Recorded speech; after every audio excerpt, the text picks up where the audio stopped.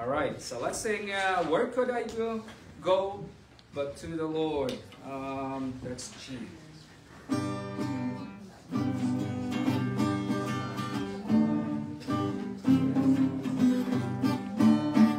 Okay, and living below in this so simple world, hardly a comfort can afford.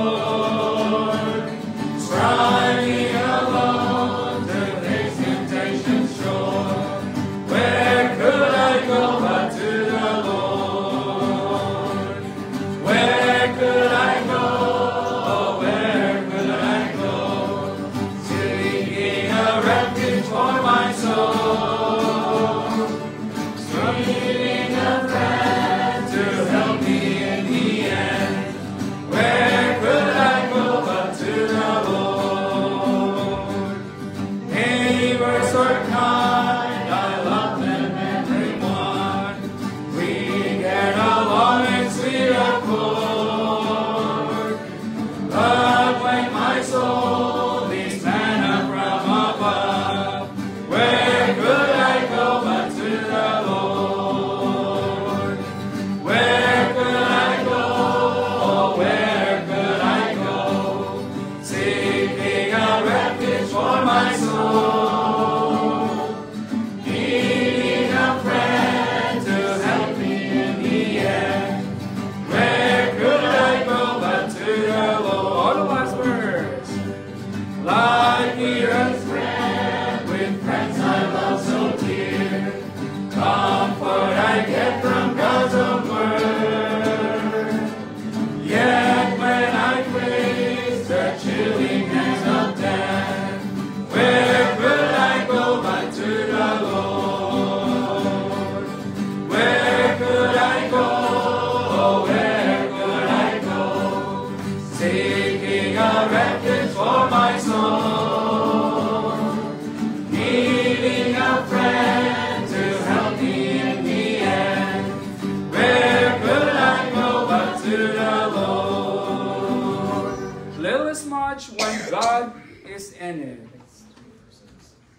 All right, 1, 3, and 4. All right, little is much when God is in it. All right, let's sing that. It's D. 1, 2, and 4. Okay. In the harvest field now ripen, there's a work for all to do. Hark, the voice of God is calling to the harvest, calling you. Little is much when God is in it. Labor not for wealth or fame. There's a crown and you can win it if you grow in Jesus' name. Does the place you're called to labor seems too small and little known? It is great if God is in it, and He'll not forget His home. Little is much when God is in it. Labor not for wealth or fame. There's a crown and you can win it if you grow in Jesus' name. When the conflict here is ended and our race on earth is run, He will say, if we are faithful, welcome home, my child of God. Little is much when God is in it. Labor not for wealth or fame. There's a crown and you can win it if you grow in Jesus' name. Amen. What a great truth. Constantly abiding. Let's sing constantly abiding. There's a peace in my heart that the world never gave, a peace it cannot take away. Though the trials of life may surround like a cloud, I have peace that has come there to stay.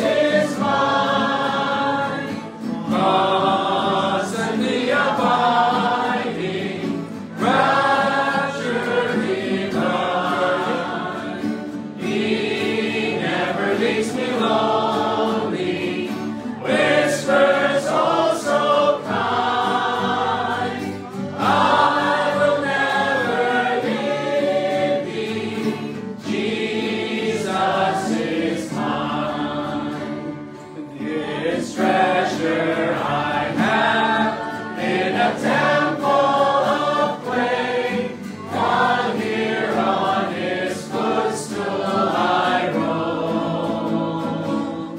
Love is coming to take me some glorious day over there to my heavenly home. Constantly abiding, Jesus is mine. Constantly abiding, rapture divine. He never leaves me lonely, whispers oh so kind, I will never leave thee, Jesus is mine. Amen, Pastor. Right. Take your Bibles and turn to Psalm 22. Psalm 22. So we do plan to go back to the backyard. In my announcements I relayed up, we're planning to be back there till Labor Day. That'll be the last time we plan to be outdoors. If it's nice, we can still go. That's the last time we plan to. But we'll play it by ear. I looked at the weather. Next week is supposed to be 40 degrees with the humidity. So I might want to come in because that's too hot for me. No, I like it out there. But at any rate, so we're going to look at next few weeks, Psalm 22, 23, and 24. When I get opportunity at 11 o'clock. And it's a trilogy. So in 22, we see the good shepherd, the great shepherd dies for the sheep. 23, we see the good shepherd caring and providing for the sheep. And 24, the great shepherd returns in glory to reward his sheep. All right, so we'll look at all those three in the days ahead. So David is the author of this psalm. There's no consensus on when David actually wrote this. What I read a few places, a few fellows have quoted, is 993 BC, or around there, when he was fleeing from his son Absalom. But it really doesn't matter if we know or don't know. Numerous quotations from this psalm, though, are in the four Gospels, as well as Hebrews chapter 2. And this is a messianic psalm. This is about the Messiah. Okay, it does talk about David, absolutely, but it's a foretelling of Christ. So did you know that King David was a prophet? He was. All right. In Acts chapter 2, it says this: Men and brethren, let me freely speak unto you of the patriarch David, that he is both dead and buried, and his sepulchre with us unto this day. Therefore, being a prophet. And as we go through this psalm, there's going to be numerous times there's no way that David knew any of this stuff. There's no way. But God used him in the realm of a prophet. So let's look to the Lord in prayer before we start. Dear Jesus, thank you for this time. Thank you for these dear folks. Thank you for a wonderful 9 o'clock service we had. And thank you for the visitors that were out. And what a blessing that is. Thank you for great spirit in our church. And Lord, allow that to continue. And Lord, I pray that you would give us a good time now in your word as we go through this psalm. And Lord, again, seeing your graciousness, your love for us, what you've provided, salvation in Jesus' name. Amen. So Psalm 22, and we're just going to read a few verses 1 to 5 to start off. My God, why hast thou forsaken me? Why art thou so far from helping me and from the words of my roaring? O my God, I cry in the daytime, but thou hearest not. In the night season, and am not silent. But thou art holy, O thou that inhabitest the praises of Israel. Our fathers trusted in thee. They trusted, thou didst deliver them. They cried unto thee and were delivered. They trusted in thee and were not confounded. So the opening words, my God, why hast thou forsaken me? You've read that in the New Testament, right? That's in the New Testament. These are the same words spoken by Jesus as he hung on the cross. That's found in Matthew 27:46. And it's involved in the transaction of dying for the sins of the world. Christ made him sin for us. He took the sin. It was likely at noonday of that day that God the Father imputed the sin of the ages to his Son. And we say that because the sun refused to shine. Right? It didn't shine for the 6th to the 9th hour of the day. Though incredibly difficult, so much so that we can't comprehend it, the Lord is still trusting the Father. Even though he's taking all that sin, and though his Father's turning his back from him, he's still trusting him. And David's trusting in God as well. I'm sure there's times in your life when you have hurts, when you have problems, in the daytime, nighttime, it doesn't matter when, and you're feeling low, we can still trust our Father, amen? He's still trustworthy. We can trust him to help us to get through it. Our forefathers have trusted in God in their day, and he delivered them from their crisis.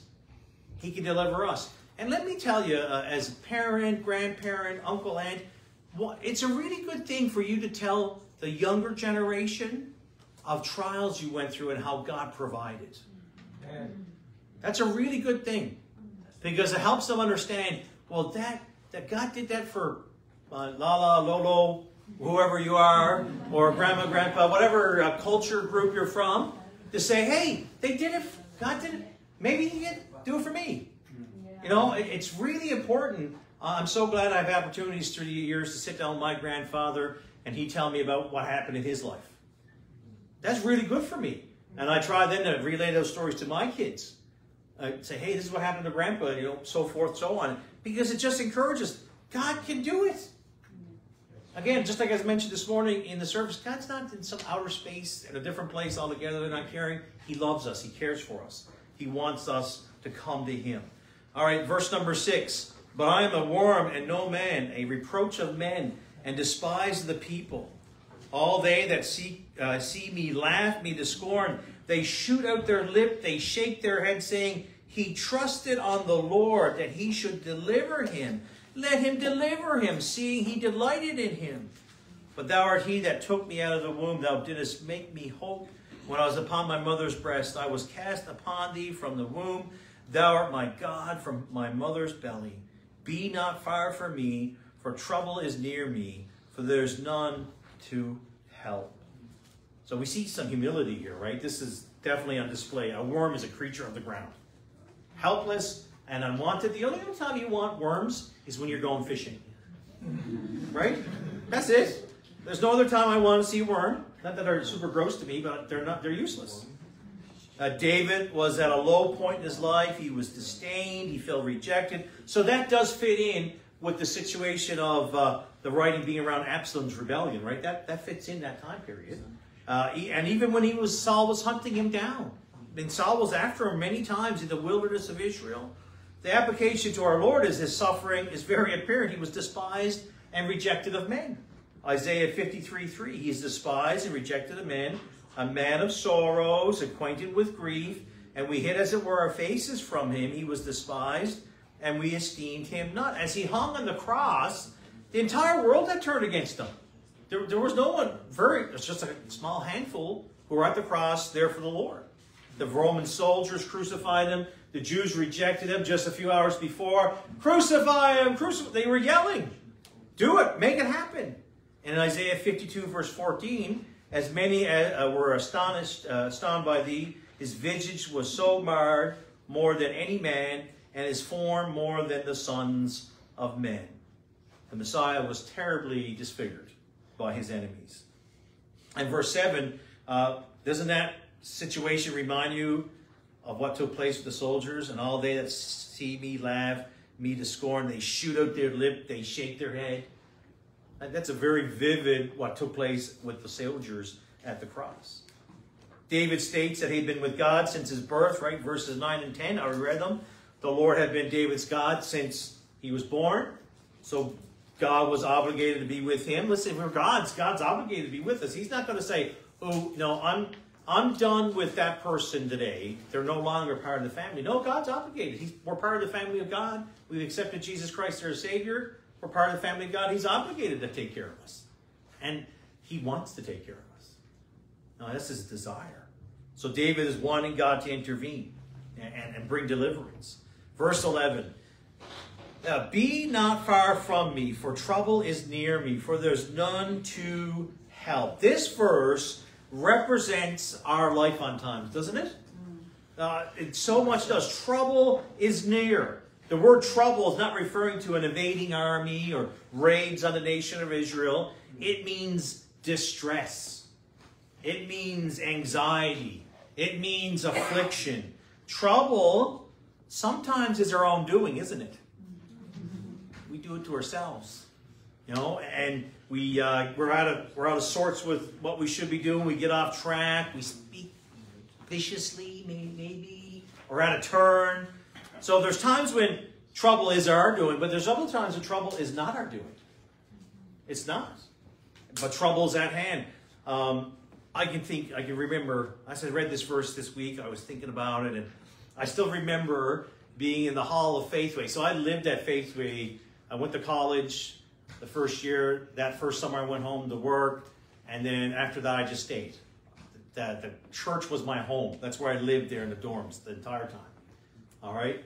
It's not much fun when you're in that building all by yourself. I'm going to tell you right now. There's no one around. But at any rate, I remember being in the hallway on the phone. My dad phoned and he told me, he said, Mark, Mom's got cancer. She got breast cancer. And they're going to do surgery, they're going to do chemo, and that's the plan. You know, we'll keep you updated and things. And I still remember hanging up that phone. Like, how do you prepare for that call? That was before you get a text or anything. You know, I hung up the phone. I was like, what's going to happen now? Right? No one knows. You know, no one knows. And I remember walking away. I was like, should I go home? Should I go back and spend time with my family, with my mom? And that was trouble. Now, I didn't do it. It was not my fault. I didn't bring that trouble upon myself. But the idea is that, hey, I can go to the Lord, and the trouble's near me, for there's none to help me. Like, I went back to my dorm, and my dorm mates couldn't do anything. So they could hardly do their own homework. Like, you know, there's no way they could help me in this situation, you know. I had to look to the Lord. There's none to help me. That's the Lord. I have to go to Him. And David experienced the same thing. So it encourages me to know that David can rely on God, and that's my own story. I mean, there's others as well, but that's another story. God is able to be relied upon. He's reliable. He's the most reliable of the world. Many bulls, verse 12, have compassed me. Strong bulls of Bashan have beset me around. They gaped upon me with their mouths as a raving and roaring lion. Trouble is near, and there was no one that could deliver them. And we really understand how powerful our God is when there's no way that we can see an escape, right? And there's times in life we don't even really know that we're in trouble until after, like, wow, God protected us. We didn't even know. So I read a story this week of Spurgeon. He actually, I didn't know he came to Canada, but he came to Canada and he actually was preaching in Halifax, Nova Scotia. And they built I don't know who in particular built it, but they built a huge timber meeting place. I think this was like in November, that time period. And before Spurgeon showed up for the day of the meeting, there was a heavy snowfall, wet, heavy, snowstorm, lots of snow. Went in, he preached for the day, I don't know exactly how long. As the last person walked out of that building, it collapsed. Fell down. No one was hurt. But that was God's protection, right? God watched out. Our God's powerful, and He watches over us. When we're in trouble, it demonstrates that there's no mere coincidence. I like to say there's no coinkydinks, okay? There's none. God is in control, and He has a plan. All right, and so Basha is mentioned here. It's a fertile area of the east of the Sea of Galilee. Today we would know it as the Golan Heights. All right, that's how we would know it to be described today. The wild bulls encircled the prey and moved in for the kill. He moves from bulls to roaring lions. David might have been thinking of Solomon's minions and different things, and he could have been thinking, and as he was a shepherd, it could have happened to him as well. Likewise, our Lord was surrounded by the high priests, elders, scribes, Pharisees, and other leaders of Israel. And their goal was his destruction, wasn't it? That day, when he was crucified, their goal was to see him destroyed.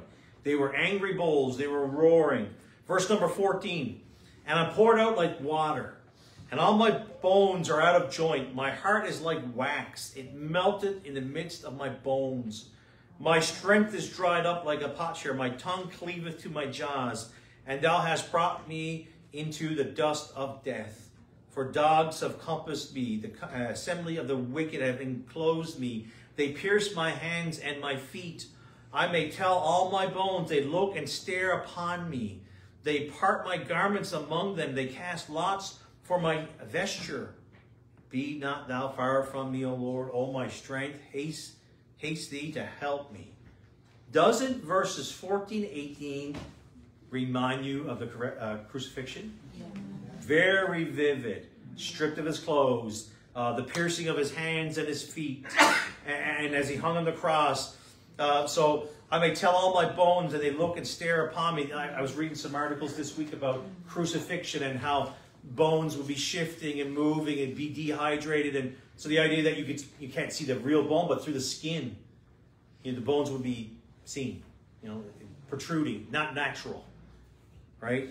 That's just so vivid. And you know what is incredible? And then the strength fading away, being dehydrated and stuff. What's incredibly amazing, and really, I didn't realize this till this week as I was studying out. David is describing the crucifixion, but he had never witnessed one. He had never seen one before. So for one, crucifixion was never a form of punishment, corporal, death penalty punishment by the Jewish people. Never. It was never part of their culture. And why I highly doubt he ever seen and witnessed is because it was actually started by either the Assyrians or the Babylonians. Well, the Babylonians weren't around in David's day, not like we know them today. And it wasn't until the Persians took that form of punishment and death penalty, and they systematically made it part of their judicial system for punishment. I mean, this is long before David time. I mean, this is him, the Lord using him as a prophet again, telling us what's going to take place. All my bones are out of joint. So as a victim of a Roman crucifixion, they were lifted up. They were nailed on the ground to the poles and to the cross. And they were allowed, the Roman soldiers didn't care. Now, if you were convicted and crucifixion was your verdict, and that's what's going to happen, they did not care about you. Slap you down, nails, hand, feet, and then plunko bango in a big old hole they got for the base of the cross. And then you would be jolted and often popping many bones out of joint. That is extremely painful. All right, and then think that you have to lift up your body to get breaths and stuff. I mean, the pain is beyond my comprehension. I'm a wimp. I can't handle pain very much at all. But this is what Christ did. He was hanging on the cross with bones out of joint. So incredible. Definitely his shoulders, and they think often they have record that elbows were popped out as well during that time, like when that crucifixion. And a pack of hungry wolves, they circle around the Lord, the high priest and things. They were jealous folks. They were jealous. The Lord, the crowds were following them, the Lord, not them. And I'm going to tell you right now, never underestimate what jealousy can do to you, and then what you will do to others because you are jealous. All right, you don't underestimate it. And then the lackeys that they had. I mean, just think about this too. Just a week before, they were out with the palm leaves, right? As Jesus came in, Hosanna!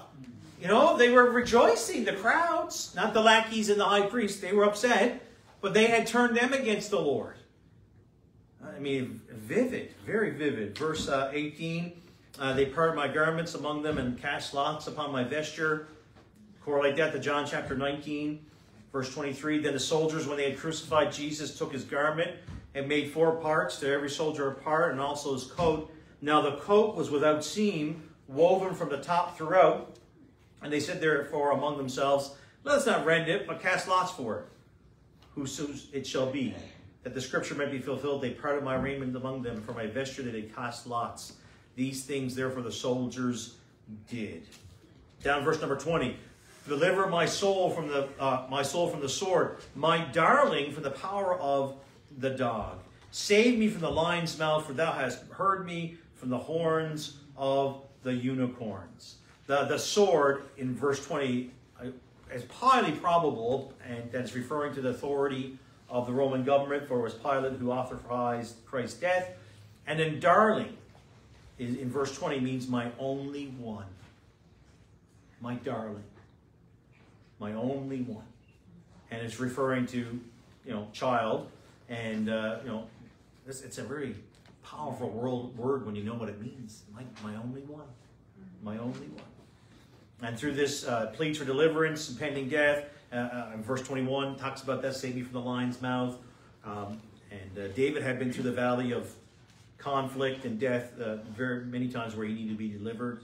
Verse 22, I will declare thy name unto my brethren. In the midst of the congregation will I praise thee. Ye that fear the Lord, praise him. All ye that the seed of Jacob, glorify him. And fear him, all ye seed of Israel. For he hath not despised nor abhorred the affliction of the afflicted, neither hath he hid his face from him. But when he cried unto him, he heard. My praise shall be of thee in the great congregation. I will pay my vows before them that fear him. He moved from suffering, very detailed suffering, to praise. That's what's taking place here. David perceived God's deliverance was at hand, and he began to praise him.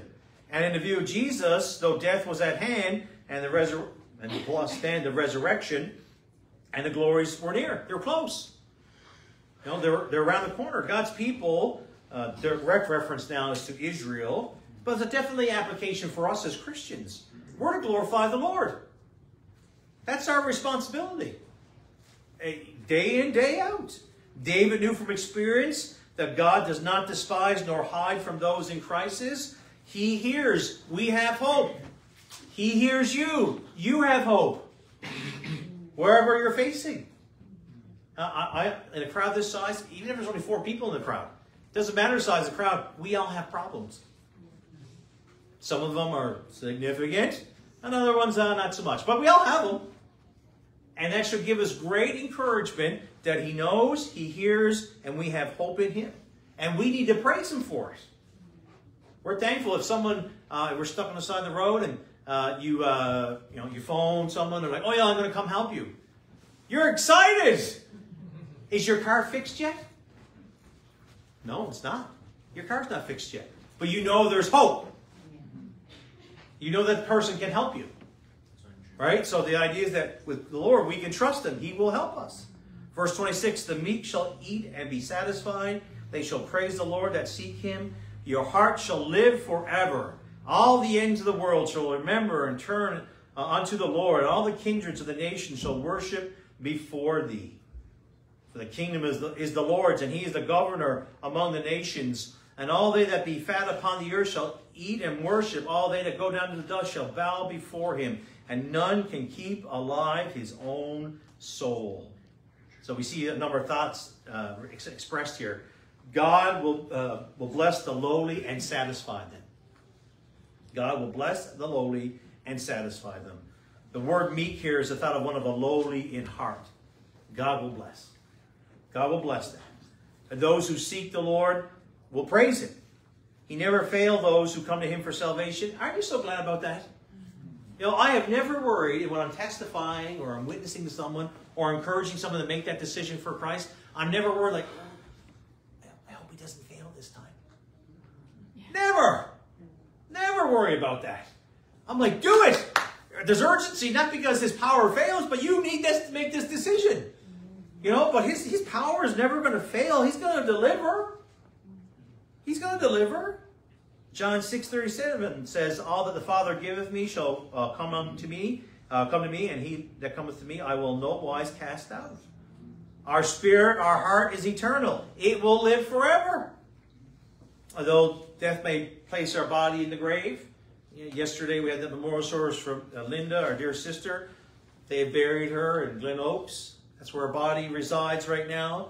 But she's with the Lord. Her spirit lives forever. And she's with the Lord. And those who haven't accepted Christ as Savior, forever separated from the Lord. in hell. The focus of the psalm turns to the millennial reign as well. For the kingdom is of the Lord's. The end of the world shall remember and turn unto the Lord. The verse 27, 28. David looked forward to the reign of the Messiah. Did he have any idea about the millennial reign? There was no teaching on that yet. But again, he's being used as a prophet, talking about what's going to take place. So we see in this psalm the picture depicting the agony of the cross, the resurrection, and he looks forward to what will take place. And God promised Abraham in Genesis chapter 12, verses 1 to 3, that through the nation of Israel, the entire world would be blessed.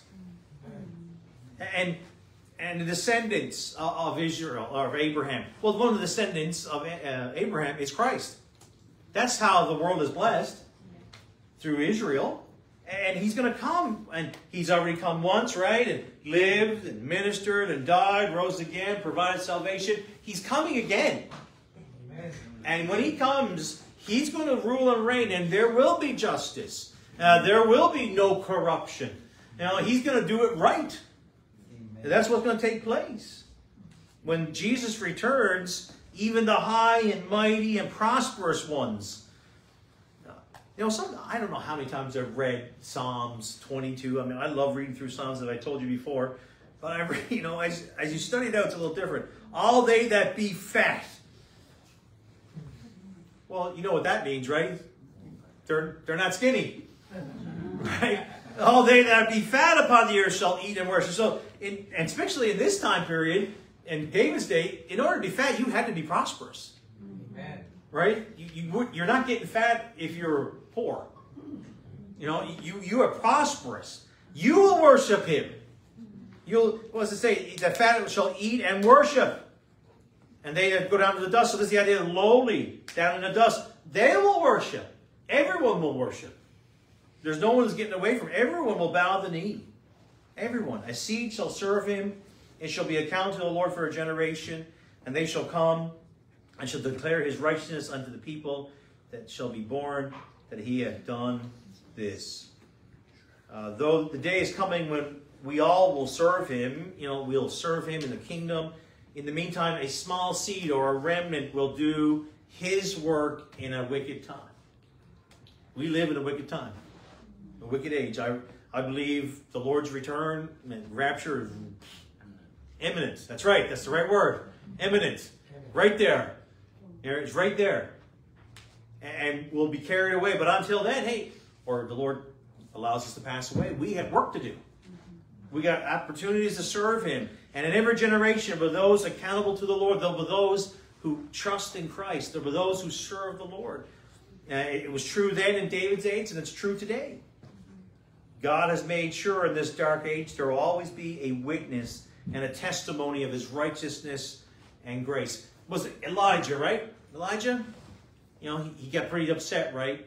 He was getting chased by that wicked queen Jezebel, and he's in that he's really having himself a pity party that he was the only one. And the Lord says, I can't remember the exact number off the top of my head. Can anyone remember? 7,000 who had not bowed the knee. That's a remnant. They're always a remnant who are going to serve God. And the emphasis is not on what God's children can do for him. Rather, the fact is what he had done for them. He hath done this. He says, never our strength. It's never our strength. Our strength is insignificant. It's peanuts. Doesn't even really register on any strength levels, okay? It's so insignificant. We need the Lord. We need the Lord. In our lives, there's times when we're super busy, all right? And this past weekend has been pretty busy for us here at church. Do memorial service, church today, and different things. And I'll be honest, I got to psych myself up for those busy times. I'm like, okay, I can get through this. I get this. I can't do it. I need him. I need the Lord. And I need to go to bed early. I do that too. All right, but the reality is we need the Lord day in and day out to do what we need to do. We need to trust upon him. Folks, I've been pastoring for 23 years. There's still, most times I get up to preach, I'm still nervous. It's not old hand. I never wanted to be old hand. I always want to have that, because this is important, right? This is the Word of God I'm handling. I need to do it right. I don't want to say things amiss, and I know I have, but I don't want to do it on purpose. You know, I want to declare the truth. Amen. I want the truth to be declared, and it's only by His hand I can do that. So I hope that's helped you understand this chapter in a greater way. And Lord willing, we'll examine Psalm 23 next Sunday at 11. And I hope today, this service, 9 o'clock service, the baptism, the fellowship, the eats, I hope it's all been encouragement to you. To stay at it. Just keep going for Jesus. And be encouraged to be more like Him. Let's pray. We'll be dismissed. Dear Jesus, thank you for a great day. It's still the morning. And Lord, thank you for what you've done in our lives today. We don't deserve it, but we're so thankful for it. Your blessing, your encouragement, correction. Lord, I pray that we would stand fast for you. We would reach out to those lost in this day, Lord, and that we show them the light of the gospel. And Lord, help us to love you more. Help us to serve you more. I pray in Jesus' precious name. Amen. You're dismissed.